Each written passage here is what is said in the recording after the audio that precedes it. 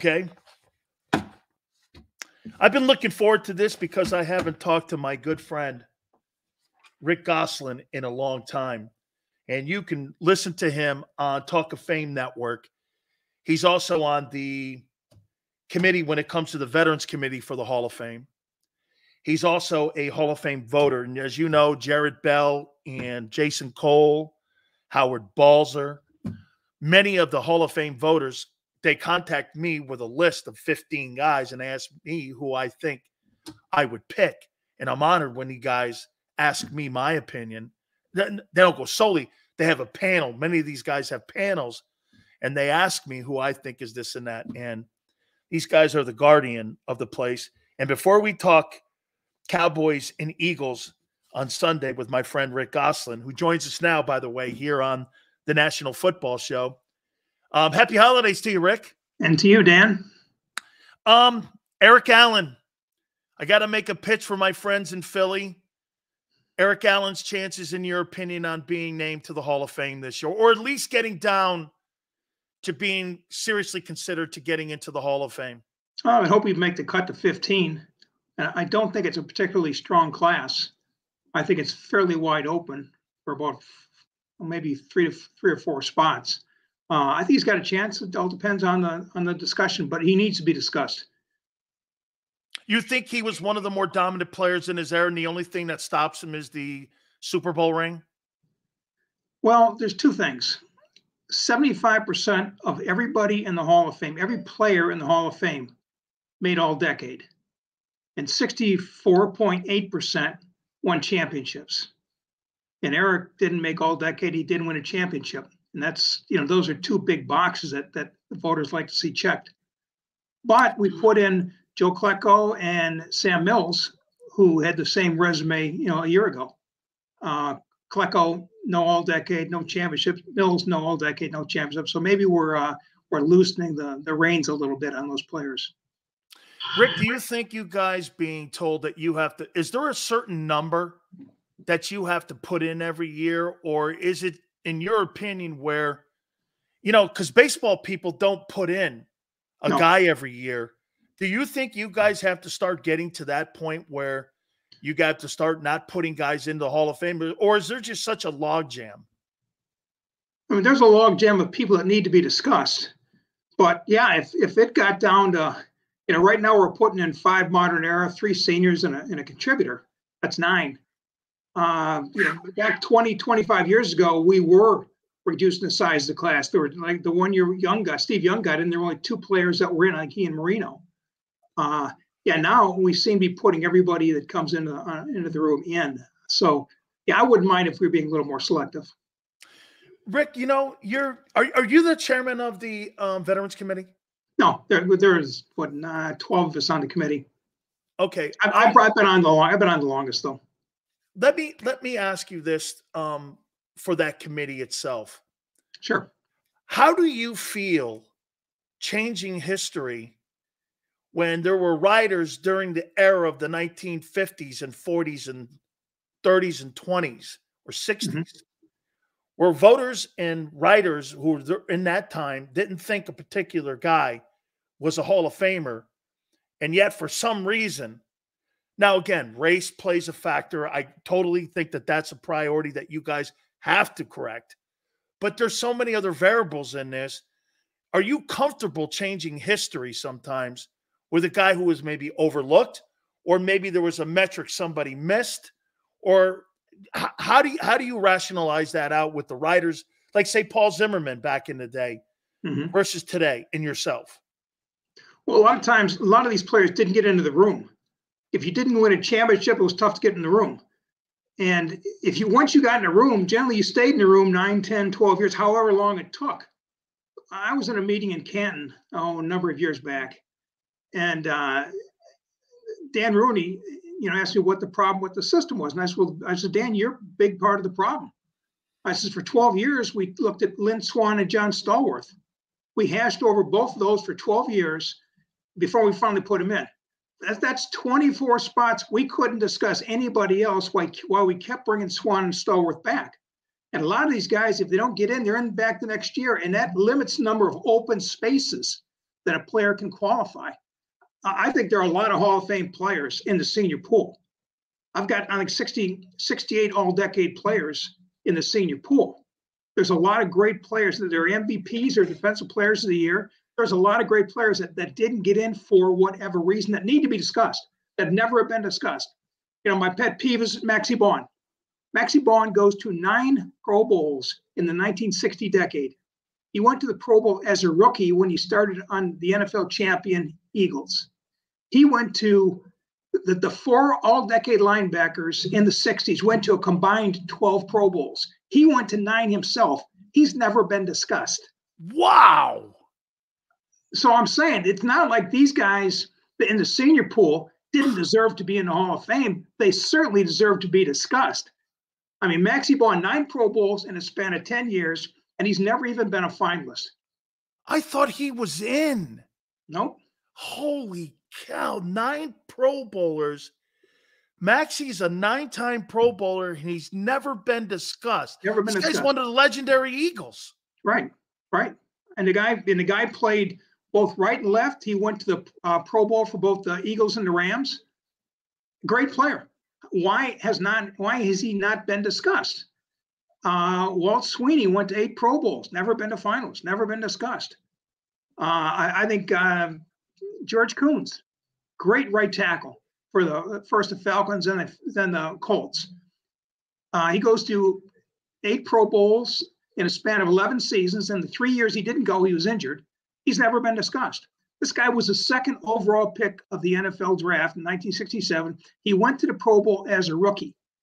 This is a great player that didn't win a championship and didn't make all-decade. George Coons and Maxie Baughan should have been discussed 25 years ago, and they sit in the senior pool. And now we want to rush all the more recent senior nominees in, the Kleckos and people like that. And we're just forgetting about all those players that got overlooked in the process. You know, Rick, before I move on to the Eagles and Cowboys, I do have to bring up one guy too. He's a dear friend of mine, and I'm biased because he's a Hurricane. But I mean, I look at, you know, when you know you're talking about Dennis Hara. Dennis Hara is a 6-time Pro Bowler, and every year that he played alongside Jackie Slater, they were either 1 or 2 that led the National Football League in rushing the entire time that he was there. There are guys that have had less Pro Bowls that have been elected to the Pro Football Hall of Fame. And here's a guy who was one of the greatest offensive guards in pro football history during his time. How has he not ever been discussed? No championship, no all-decade.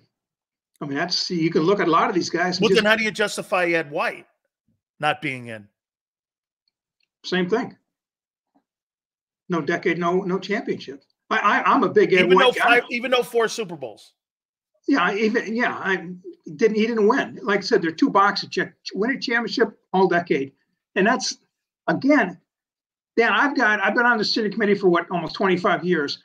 I've got a list right now of 100 players that I think need to be discussed in the senior pool. 100 players. And maybe they're not all Hall of Famers, but they did things in their career that are worthy of Hall of Fame discussion. Maybe 30 or 35 of them are Hall of Famers, but they're never going to get discussed. They're there. The Maxie Baughns, the George Coons, they get passed over every year. The Ed Whites, the Dennis Harris. How about this? Every first team all-decade guy in the 20s, 30s, 40s, 50s, 60s, 70s, 80s, 90s, 8 decades. Every first team all-decade guy is in except 4. There's a receiver, Labby Dilweg from the 20s. There's a guard, Bruno Banducci from the 30s, and Al Wister and Ox Emerson from the 40s. If you're a first-team all-decade, that is a rubber stamp. Yeah, why haven't these 4 gotten their just due? It's a rubber stamp. If you're first-team all-decade, you're in. There's only 4. You figure they're taking 22 a year, and there's only 4 that aren't in, and they've never even been discussed. Again, the system's flawed. The system's flawed. How about I. Weissert?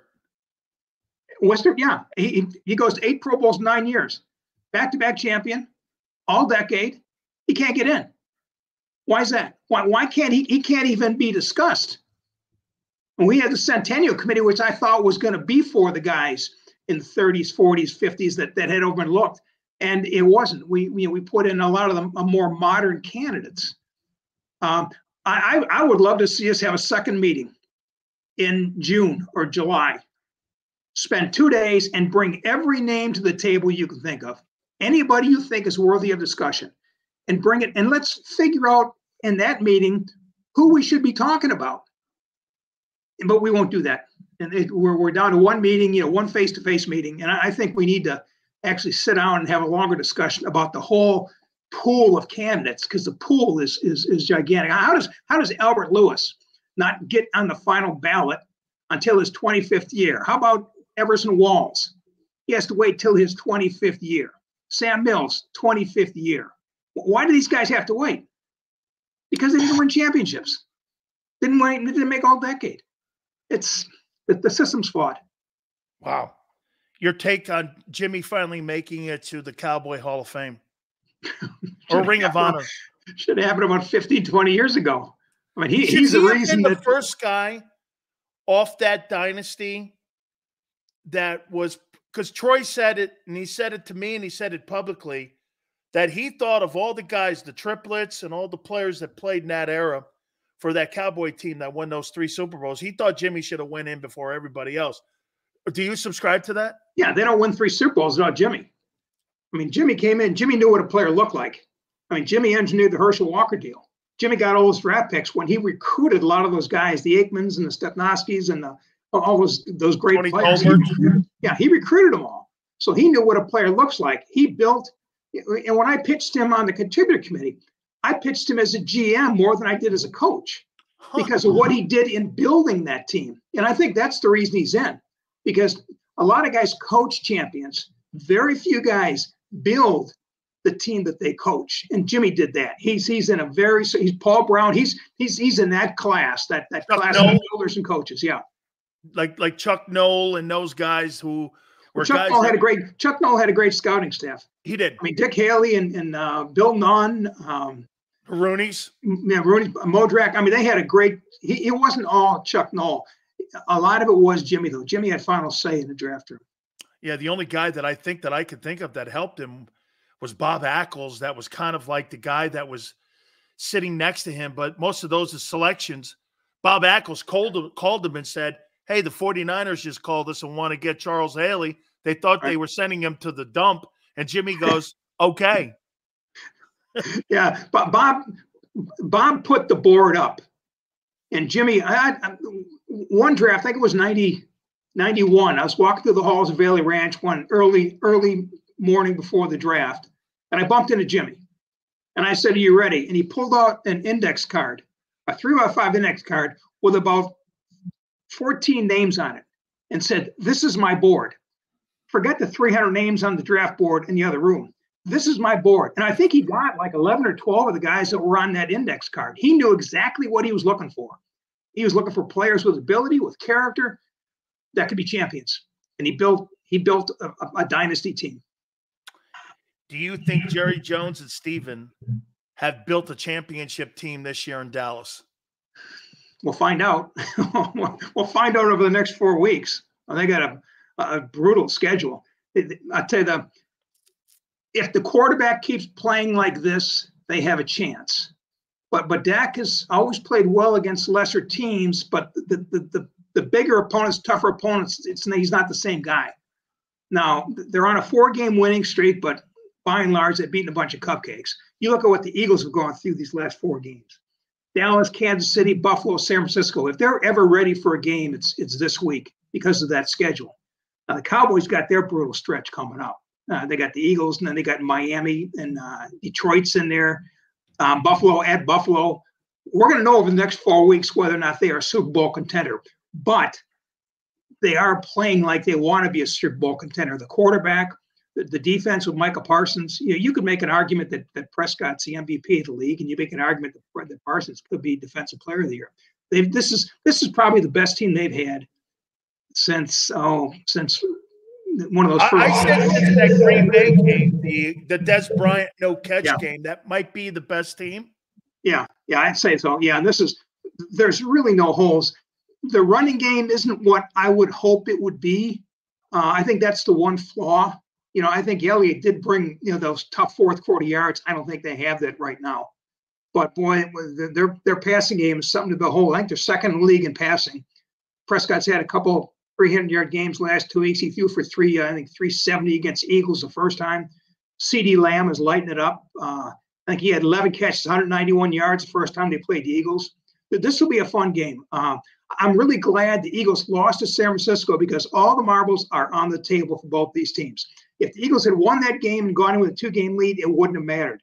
This is the season for these two teams. If the Cowboys lose this one, they know they're the 5th seed. They have to win. Absolutely, man. There's no question this will be a 45 million viewed game. There's going to be massive ratings in this thing. And let me put this out there on Prescott. You said because he does look better. Am I to believe, because I'm looking at Justin Herbert and I go, boy, I tell you what, Kellen Moore, there's not a lot of winning going on out there. Right. He doesn't look bad. And Jimmy said to me a long time ago, he goes, sometimes there's coordinators that like to put big points up and big yards up, but they don't try to win games. Right. It just looks at Mike McCarthy. You're winning games, and Prescott's better. There's more underneath high percentage passes. They're helping him go to the right guy. Is he been improved under McCarthy? Have you been surprised with the play calling? Because I have. No, I think Mike knew what he wanted to do. I think Mike wanted, if he could have, he might have taken a play calling back last year. The thing about Dak's best year was his rookie year when he had Des Bryant, Jason Witten, Elliott, a Pro Bowl blocking front. When you put good to great players around Dak, he's a great player. And right now, the 3 receivers they got, they all could be go-to guys. I think the biggest plus is the tight end, Jake Ferguson. He's really come on. And the tight end is the key position in the NFL right now. You have to have the Travis Kelce. You have to have the dynamic, the Sam Laporta, the kid in Detroit. You got to have that guy. He's your outlet receiver. When in trouble, just look for the big guy in the middle. And he's given Dak that outlet. I'm not sure Dak had that last year. He's got it this year. Tight end is such a key position. This guy looks like a keeper.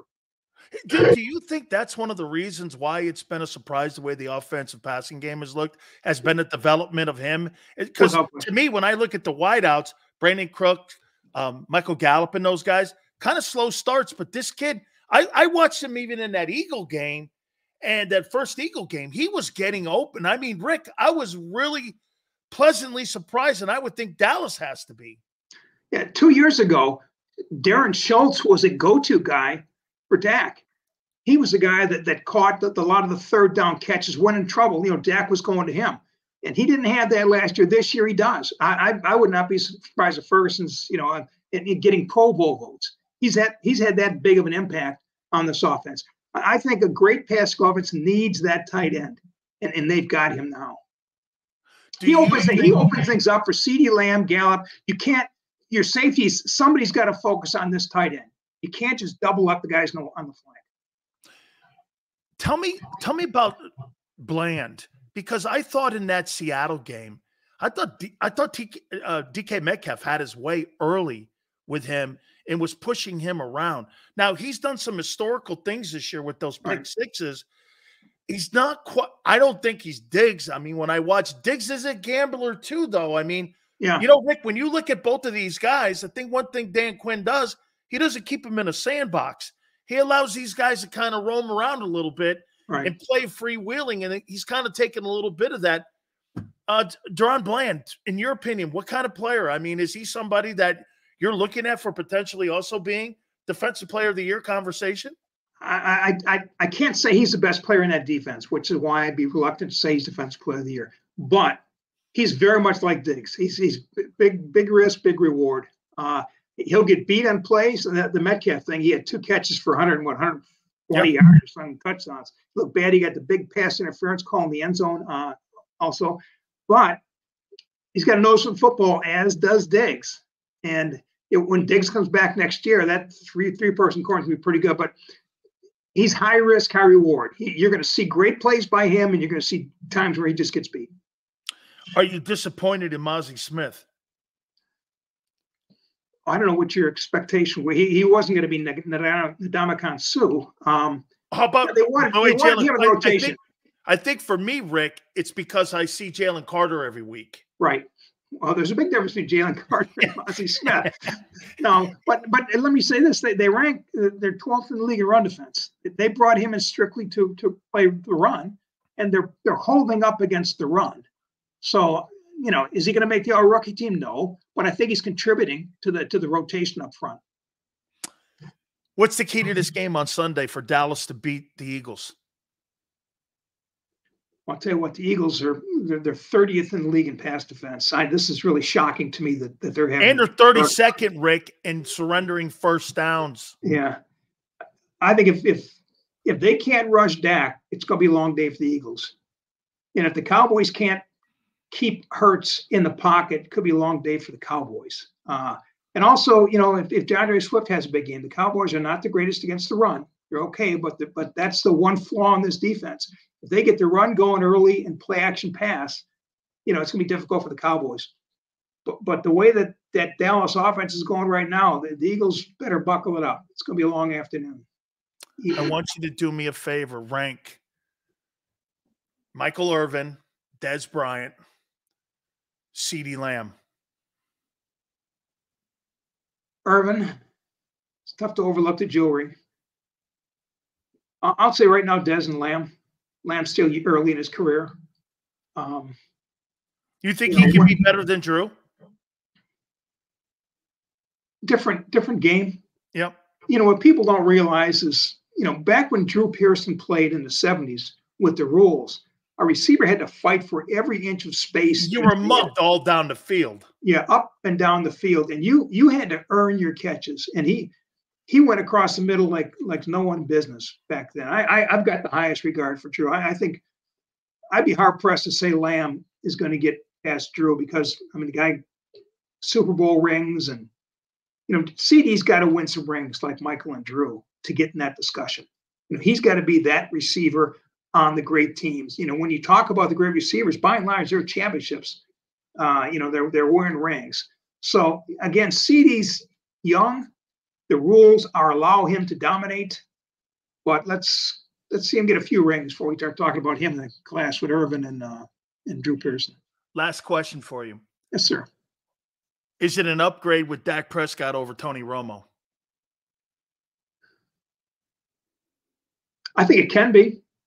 I think Dak still has a chance to go to a title game. They couldn't win in the playoffs with Romo either. I think Dak has got a chance. If he can go to the conference title game or even a Super Bowl, I think he puts a stamp on being better than Romo. And he's young. If he stays healthy, he should break the records that Romo has because the game allows you to throw the football. And he's putting up some incredible numbers right now. You give him weapons, he's a great quarterback. And right now they're giving him weapons. I want to speak one last one on you here with Jimmy and Jerry. I believe that's the Detroit game that they're going to put him in the Ring of Honor. Is the reason that they didn't put him in the Ring of Honor is because Jerry had to finally come to the conclusion and the grips that it was really Jimmy because they haven't been able to duplicate anything that Jimmy has done in over 28 years when it came to being a Super Bowl true contender. Because at the end of the day, Rick, he's been in charge of football operations. He's been in charge of coaches being hired, personnel being hired, and Jimmy did everything, and all he did was sign the checks. I'm not saying that's not important because it is. Right. But at the end of the day, doesn't this validate him going into the Ring of Honor that it was really Jimmy and really Jerry had very little to do with this? I think Jerry's known that for quite some time. But has he been able to come to grips with it?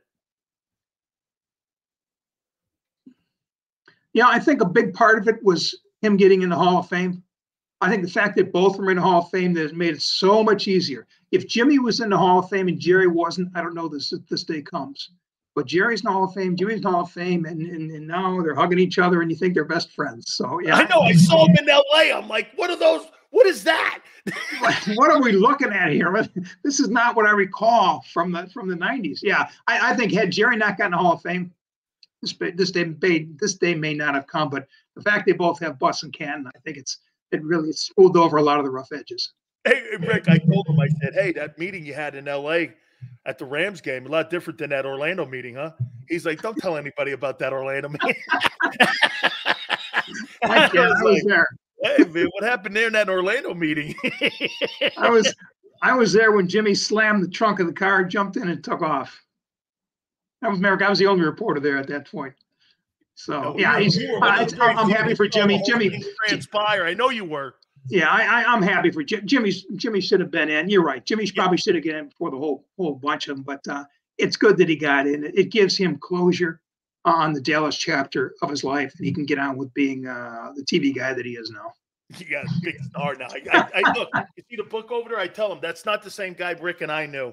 That is truth. That is not the same guy Rick and I knew. Rick, thank you so much for your time. Okay, Dad. Family's healthy. Okay, I hope all is going well. Thank you so much. Happy holidays to you, my friend. Thank you so much. Okay, take care. You got it. The great Rick Gosselin, Hall of Fame voter, Talk of Fame Network, our dear friend. Please hit the like button. Keep it here on the National Football Show.